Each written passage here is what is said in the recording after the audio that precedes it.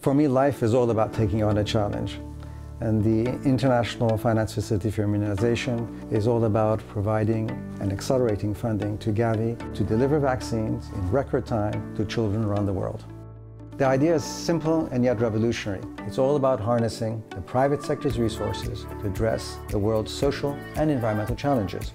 That is why Iffim was founded in 2006, making vaccine bonds available on the world's capital markets, freeing funds up immediately to help our partners deliver without having to wait for pledged donations to come in incrementally and over time.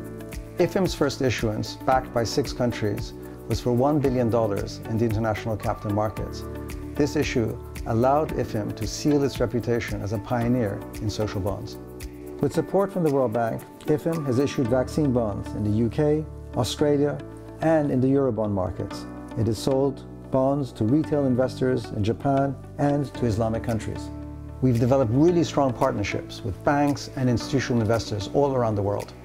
We are working with Iffim to facilitate fast-track execution of immunization programs through issuing bonds in the capital markets. This financial innovation allows the financial markets to assist the community in addressing societal challenges. Iffim funding has helped Gavi scale up pentavalent, polio, and measles programs, and it has helped Gavi to strengthen the health systems of lower-income countries. Iffim funding was also on hand to help Gavi respond to the Ebola crisis of 2014. And now, working with Norway, Iffim has enabled surge financing for CEPI, the Coalition for Epidemic Preparedness Innovations, which is the forefront of developing a vaccine for COVID-19.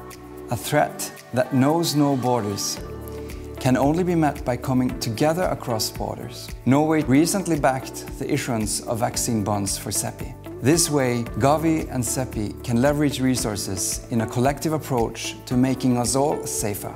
Together, we are ready and equipped to take on the most challenging global health crisis for more than 100 years. We thank all our donors for their leadership, for their continued long-term support, and for their vote of confidence in our work. For all these reasons, we're incredibly grateful. Thank you very much.